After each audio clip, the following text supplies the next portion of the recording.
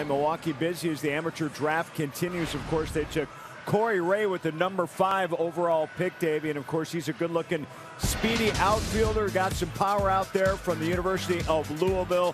He's 21 years old. Really good numbers there.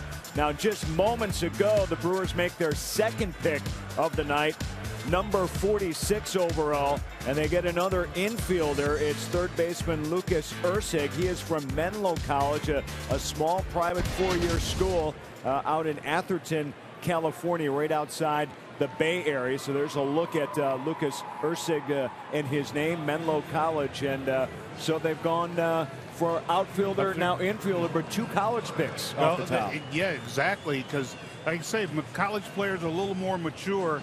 And then I tell you, with Lewis, I mean, this kid's got a lot of talent. So we'll see what happens.